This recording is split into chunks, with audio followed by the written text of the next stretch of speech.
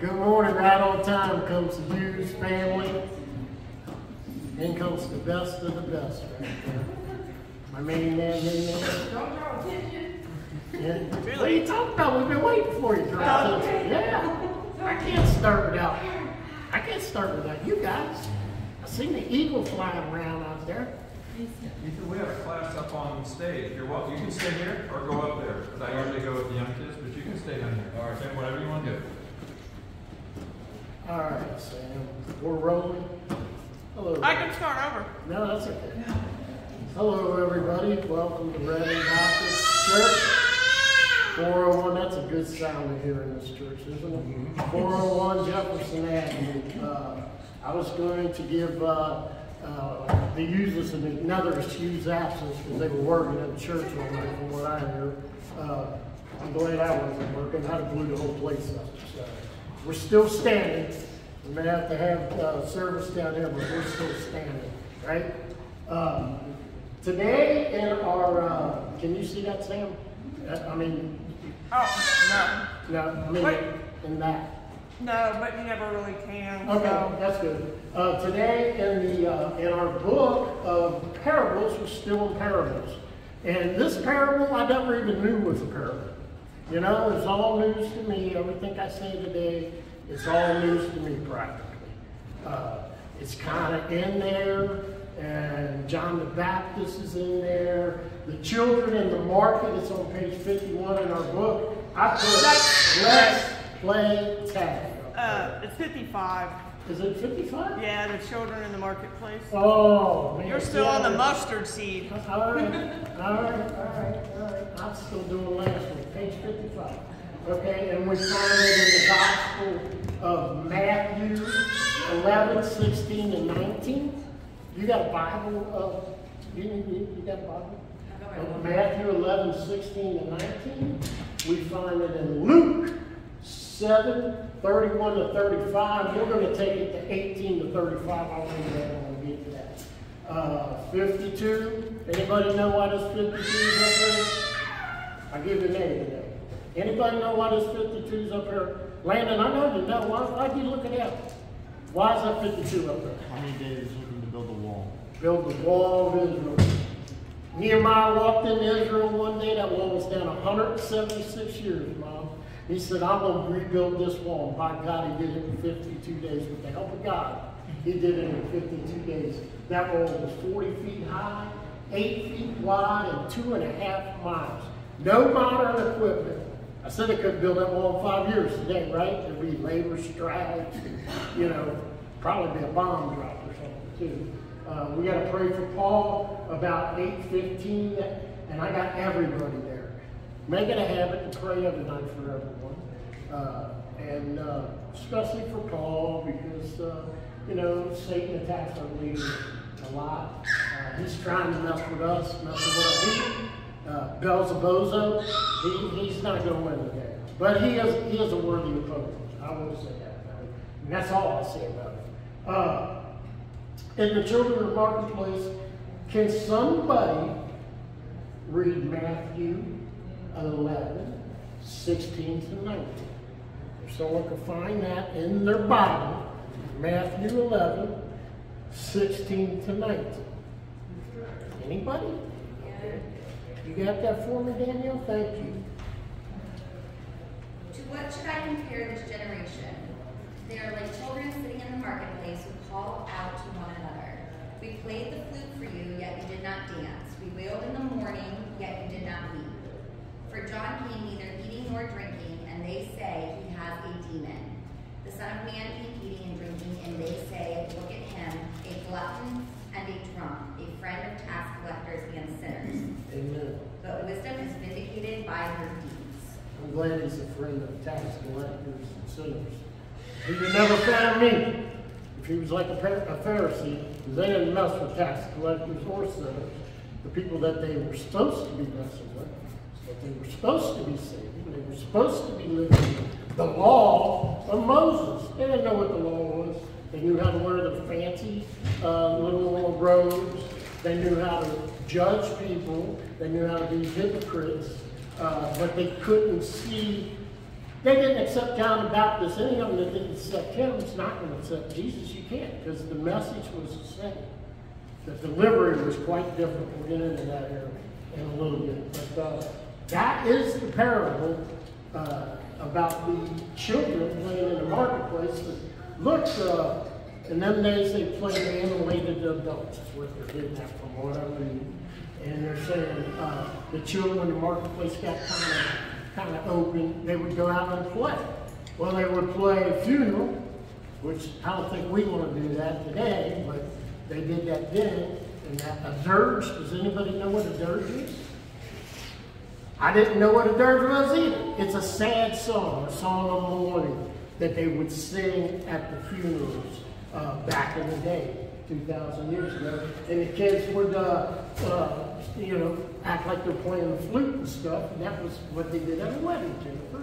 They were all happy and gay. So it was two different kind of approaches. And he's pointing out John the Baptist and himself. And I said, let's play tag. You ever play, when we were kids, we played tag. But there was always that one kid that you couldn't tag, right? Oh, you didn't get me, I had to force you, right? You didn't find me in hide and go seek. And Landon, I think you were this guy. You couldn't find me in hide and go seek. I was invisible. Cops and robbers, bang, you're dead. No, I'm not. No, I'm not. I'm Superman today. That kind of stuff. That's what's going on here. The kids are going, man, I want to play this. I want to play that. Well, it's not the kids, it's the people that's listening to them. And the people that this is mainly directed at is our Pharisee friends, our Sadducee friends, and our scribe friends who had an opportunity right there, live and in person. The New Testament was among them. Jesus was right there. He was right there. And he's right there now. He's right there now. And if you could turn to Luke 7, starting on 18. Let me see if I can find this. Just to give us a little background on what we're going to do here. Jesus and John the Baptist.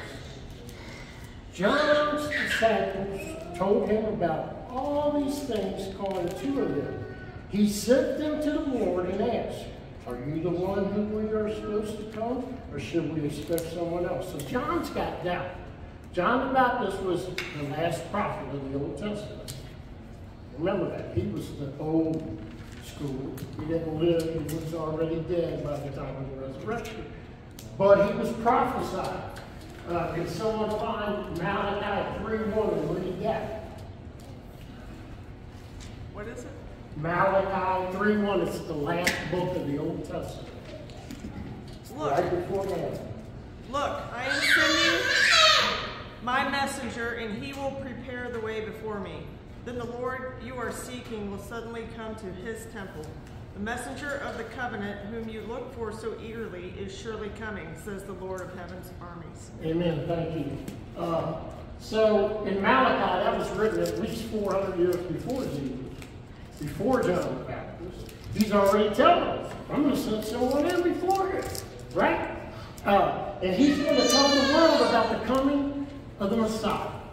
That's not the only one. It's in Isaiah. It's all through the Old Testament. They were waiting for the Messiah to come. They just weren't waiting for this Messiah. They were waiting for David. They were waiting for eradication of the Romans and all their enemies, the raising of their country to the status that they thought they deserved because they obeyed the laws of God.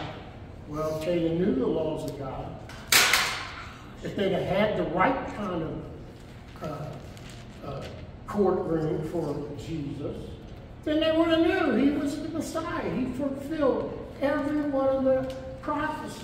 But they didn't want to do that because it kind of messed their power up. Let's go on. So we know he was said to come. Jesus called him a prophet too. At the very time Jesus cured many who had diseases, sicknesses, and evil spirits, and gave sight to many who were blind. So he replied to the messengers. These are the two messengers of John. who has doubt. He's in prison, if I'm in prison, and they're going to lock my head off. Today, I think I'm going to have some doubt about Jesus. Why isn't Jesus getting me out of prison? I mean, really, that's the first thing I'm thinking. He's doing all these miracles. Why? I need to be working for the kingdom of God. I'm with you, John. You know, I was, you know, especially if I was in that cell with him. Hey, man, you know, some of Jesus in on this deal here, but that wasn't what was supposed to happen. That wasn't what was supposed to happen. Are we supposed to expect someone else? At that very time, Jesus cured women of disease, sicknesses. He said, go back and report to John what you have seen and heard. The blind receive sight, the lame walk, those who have leprosy are cleansed, the deaf hear, the dead are raised, and the good news is proclaimed to the poor. Blessed is anyone who does not stumble on my account. That means blessed are us, because we believe in the Lord Jesus Christ. We're not stumbling over his words. We're not stumbling over his commands. We're following him, hopefully. And I hope you guys out there are following me too. After John's messengers left, Jesus began to speak to the crowd about John. What did you go and see in the wilderness? Now, John the Baptist, he was separated. He was in the wilderness all the time. He dressed like a wild man. He had camel hair on and a big leather belt. Wild hair, he ate wild honey and locusts. So, I mean, he wasn't a assimilated guy. He didn't look like you, DJ. He didn't act like you. He didn't talk like you. He didn't walk like you. So people were afraid of him, really. He would come out and say, you're a sinner. You need to repent. The kingdom of God is at hand. I mean, this is how he gave the message. You need to come down to the Jordan and get baptized. All right, John. All right, if you say so, I'm going to go get baptized, right?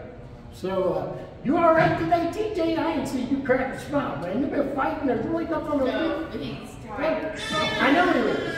Man, you're throwing me off today, man. Just ignore it. Yeah. Wow. Anyway, getting back there. So, Put flowers in front of him. the message was the same. The message was the same. Except John was, you know, if you had the Pharisees here, they were real conservative. They worked their hands 100 times. There were 666 laws of Moses. They followed to the letter, but they never lived in them. They were very much hypocrites. They never allowed people like John the Baptist into their religion. You know, you had to look a certain way, you had to act a certain way. You know, Jesus wasn't like that at all, period. You know, he allows bums like me, anybody to do. So, when they go in the wilderness, what do you want to see? A reed swaying in the wind? If not, and I was talking to the Pharisees, if not, what did you go out there to see? A man dressed in fine clothes? No. Those who wear expensive clothes and indulge in luxuries are in palaces. But what did you go out to see? A prophet. Jesus called him a prophet. He was the last prophet of the Old Testament. It's a good thing to know, and it's a good thing to remember. This is the one about whom is written, I will send my messenger ahead of you, who will prepare a way for you, and will prepare your way before you. And you just read that in Malachi. All the people, even the tax collectors, when they heard Jesus' words, acknowledged that God's way was right, because they had been baptized by John. But the Pharisees and the experts in the law rejected God's purpose for themselves, because they had not been baptized by John. Well, if you weren't baptized by John, you're not going to follow Jesus, right? You can't follow Jesus and not pay attention to John, because the message was the same. It was about the kingdom of God. Well, we're a part of the kingdom of God now, and we'll be the part of the kingdom of heaven later. You know, and Jesus is always with us. That's the thing. He's always with us. And we get attacked by Beelzebub, but if he's attacking you, something good's going to happen. Something good's going to happen. He didn't bother me for years. I didn't even know who he was. I didn't even believe he was one. You know? He's all over me all the time now. And so there's something going on there. What? I don't know. Jesus went on to say, what then can I compare the people of this generation? What are they like? They are like children sitting in the marketplace calling out to each other. We played pipes for you, and you did not dance. We sang a dirge, and you did not cry. That is parable right there. That is parable. You know, we came at you like John, we came at you like Jesus, and you didn't like either one. For John the Baptist came neither eating bread nor drinking wine, and you say he's a demon. The Son of Man came eating and drinking, and you say he's a glutton and a drunkard, a friend of tax collectors and sinners. Praise God. But wisdom is proved right by all children, which is saying wisdom will always come to the top. It will always come to the top. Your fruit will always show if you're following Jesus, no matter what they say, no matter what they do, no matter what religion they are. We have to make a stand as Christians. We have to make a stand. The rubber hits the road. We can't be politically correct. We're not supposed to be. You know, I say something to make a lot of people mad, probably more than other people in the world. But Buddha is dead. Muhammad is dead. Confucius is dead. Jesus lives. Amen? Amen? Jesus lives. And he lives where? Everywhere. Especially in our heart. That needed. We have to stand. The rubber hits the road. Are we willing to say, John 14:6, what's that say? Sam? I am the way, the truth, and the life. No one comes to the Father except by me. Thank you, Miss Adams. I appreciate that. Mrs. Adams to you. Mrs. Adams, I'm sorry. I'm sorry. Excuse me, Samantha. Yeah, you threw me off with the whole thing. Yeah. Well, anyway, are you willing to tell people that? Are we willing to tell people that? I'm the way, the truth, and the life. That's what Jesus tells us, right? No man has seen the Father unless through me. That's what he's trying to tell the Pharisees. He's saying, look, man, the law is okay. I never came to abolish the law. I came to fulfill the law. I was reading this thing, and it said a rabbi read the New Testament one time. He read the New Testament like he was following Jesus. And he went back to the other rabbis. And they discussed it, and they said, what did he leave out of the law? And this rabbi said, nothing. He said, okay, well, what did he add to the law? He said he added himself to the law. So he may have been a converted rabbi. I don't know. He may become a priest. I don't know, but that's the answer. He didn't come to abolish the law. And he's trying to get through to these people who think they're superior to everyone because of the religion. Religion doesn't save you. Nothing. We can't do anything. There is nothing we can do. There's no good deed, nothing we can do to be saved by Jesus Christ. And he's the only one who ever lived that can absolve you of all your sins. New start with Jesus. You want to start new today? We're going to talk some more about that. I hope you do. And I hope you come down there. Even though the heat don't work, do we got the heat in the baptism up there? Or do we? Okay. Amen.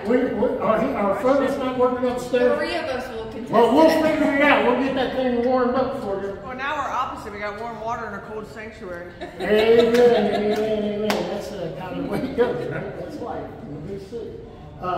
Let's turn to page 55 with Samantha corrected.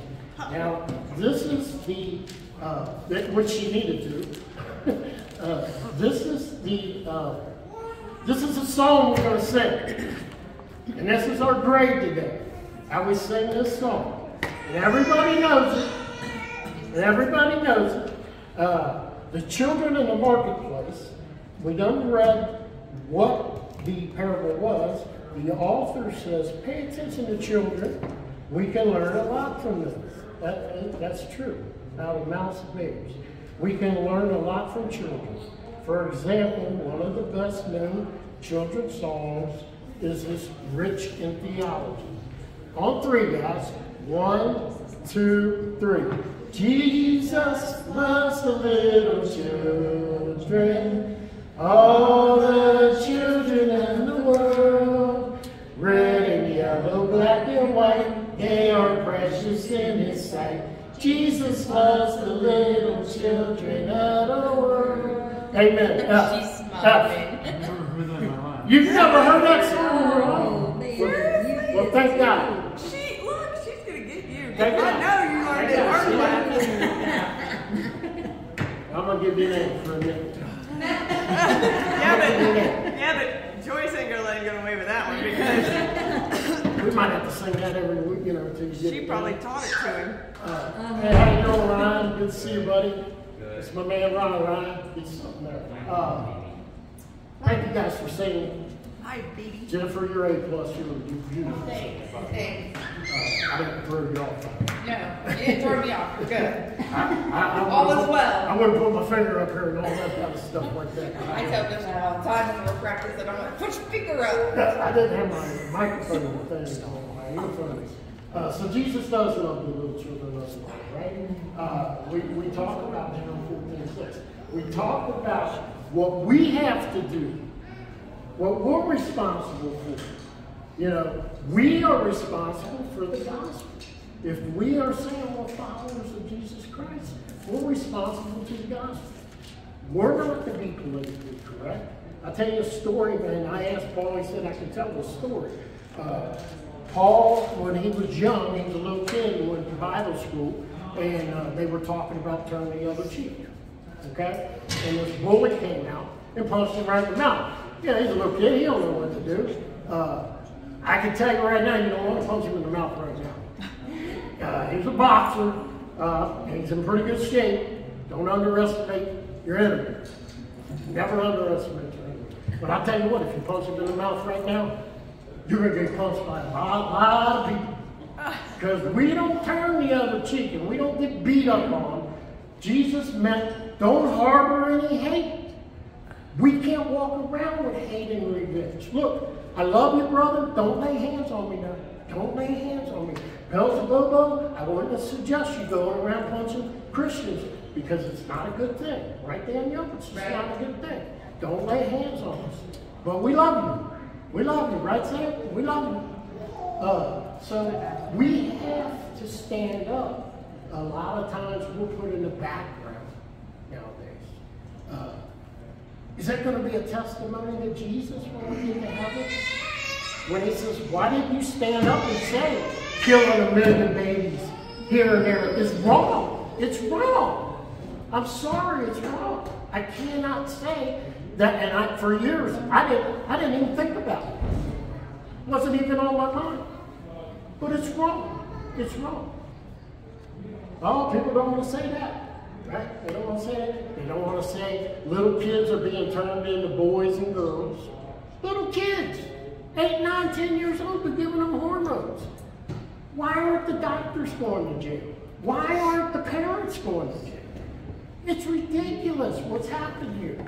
There has to be a revival.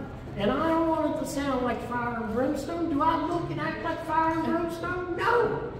No. Jesus wants us to have fun, and he wants us to love, and he wants us to love everyone. And we're just trying to make a better life for everyone. We're trying to follow what he says. The Pharisees, on the other hand, they're like looking at Jesus like he is completely psycho. This guy is saying he's the Messiah? Look at it. He's talking about service to others. He's talking about loving your neighbors. He's talking about do what you do for the least among us, you do for me also. What he's saying is, if you've got 2 coats, you're going to the poor that don't have one. He's saying all these things that flew in the face of these guys who assimilated their religion into their little thing. if they follow Jesus, he really exposes them. He really exposes them. He offers them the freedom of being free of all their sins and going to the kingdom of heaven. We have a luxury that John the Baptist didn't have. Well, we have a luxury that John the Baptist, there was another way to be resolved of your sins when you were John the Baptist, and he even said it there. As great as John the Baptist was, he's the least in heaven. Wait a minute, I mean, I'm going to be higher than John the Baptist in heaven? No, but it means that I'm more fortunate than John the Baptist. That Jesus died for our sins. It's free. It's absolutely free. The only thing we have to do, and this is what he's telling the Pharisees, you got to quit arguing amongst yourself. When you're playing cops or robbers and you get shot, you're dead. Right, TJ? You're dead. When we're playing hide and go seek and you get tagged, or you get caught, you got caught. Okay? When you got tagged, you got tagged. You got to quit this. What is it? You're saying God's law is more important than God's Son. Does anybody believe that? If I would have heard it, I probably would have done. I would have given the Pharisees a break because I would have had a position. And my life would have been easy, much easier being a Pharisee than it would have been following Jesus. Look at those 12 wackos that, went out and got killed. But something happened, right? Something happened. I'm sorry, something happened. You have an opportunity, you, me, everybody, my grandchildren, we all have an opportunity that other people didn't have. We have an opportunity of absolution of our sins. If we willingly step forward and lay them at his feet. Lord, forgive me. Forgive me. You are the Son of God. I believe that. I give you my sins. I ask for forgiveness. Teach me how not to sin, Lord. I want to follow you. I want to make you my liberator. I don't want to carry this burden on my back anymore. I want to be free. And I believe you went to the grave and your blood washed me free. And you came out of that grave and you live. You live now. You will live forever and ever. You are the King forever and ever. Amen. Well, Fred, that sounds real good, right? That doesn't mean you're going to be perfect. Was Peter perfect, Dan? Was Peter perfect? Did Peter deny him 3 times? Huh? Is Peter perfect now? Nope. Was David perfect? Nope. The one they were waiting for? Nope. Who stole Bathsheba and killed her husband? Wow. Unbelievable. David wrote most of the Old Testament. Psalms is the biggest book in the Old Testament. Paul taught me that. I was paying attention one day, I guess. And, Paul taught me a lot of stuff.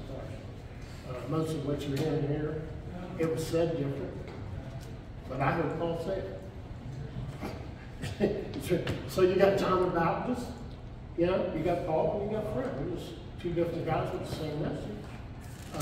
Jesus loves you, and he wants you to come. We have heat in our baptism up there. If you said that prayer with me, you are saved. You are saved. Your life will get better. Do you think your life gets better, Danielle? Yes. Do you think Ethan, my grandson, do you think your life gets better with Jesus? I can tell you for a fact, from the day that I got saved, my life has gotten better. Did I follow him 24/7?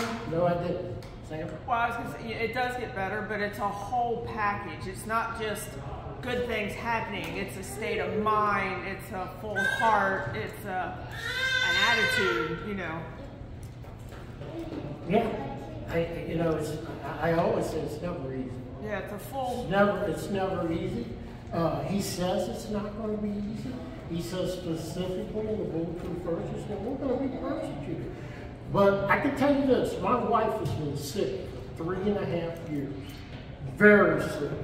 And the day before she fell and broke her hip, my life was totally different. Was totally different. The way I walked, the way I talked, the way everything I did was totally different. The only way that I've made it this far, with her problems, my problems, and praying for other people's problems, is Jesus Christ.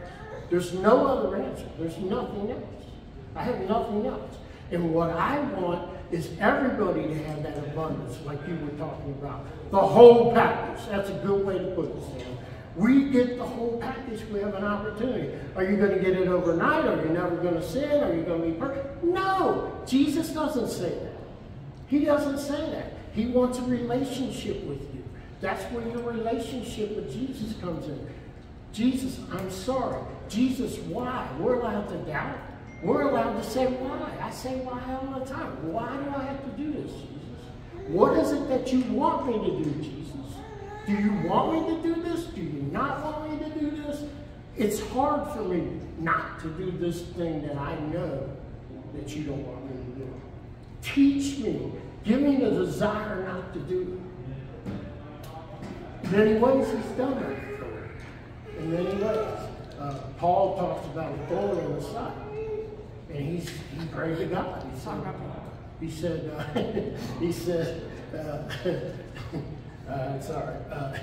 that, you know, Lord, you're the only one that can take this away from me. But he never took it away from Paul. He never took, there was a reason that he left that infirmity. Whatever it is. Some people say it was drinking, some people, nobody really knows. But Paul was stuck with that his whole life. He prayed about it. And if Paul can be stuck, we can be stuck. If Peter could sin and deny, we can sin and deny. If John the Baptist can have doubt, the last prophet of the Old Testament, then we can have doubt. Right? We're human beings. We're Christians. We do have to stand up when the rubber meets the road. And that means a lot of people don't like what you got to say. But I'm going to tell you, there was many times when I never said anything. I never said anything to people that were lost. I never said anything when I knew for sure what you were talking about is not Jesus' way. That's as big a sin as any. Because he's not going to say anything about me when I stand in front of the Father. But if I stand up and say, hey, this is wrong. This is wrong. Jesus is the way. He is the truth. He is the light. He's going to tell the Father, and the same thing for you. Phyllis, I'm not going to be able to make it. Phyllis told me she was coming today. She just texted me. Pray for Phyllis. Pray for Tina. Pray for Christopher. We miss you guys. I was really looking forward to it today. I talked to her yesterday. But listen, guys. Let's just sum this thing up. We're in here, we don't want to fight amongst each other. Okay? We're going to have disagreements, especially business disagreements. They're going to happen. Right? It's going to be people you don't like. But you got to like them. Right, Miss Brown? People you don't like, you got to like them. Right? If you're a Christian. Right? You missed all the good stuff today. Miss Brown, I wish you'd been there. You've been proud of her. She taught Lisa. Miss Brown taught Lisa Sunday school, did she know? Yes, amen. Listen, guys, I'm going to shut this down right now, and I'm going to say, Samantha, get that thorn out of your side. I thought you were talking about my paw. I think you're keeping that thorn. I am too, because without it, we just ain't the same people. Or whatever. But listen, guys, children in the marketplace, Jesus loves us. We have to stand up for Jesus. Did we read Romans 8, 37 and 38? Wait a minute, I think it's 37. Well, find it for me there, Jennifer. Let me find out here. I think it was, 37 and 38. We're going to close on this verse, Samantha. 37 and 38. And this is pretty good. This is really good. Listen to this out there, people. Know in all these things that we are more than conquerors through him who loved us. For I am convinced that neither death nor life, neither angels nor demons, neither the present nor the future, nor powers, neither height or depth, nor anything else in all creation will be able to separate us from the love of God that is Christ Jesus our Lord. Amen. I can't say nothing after that. Let's get to church.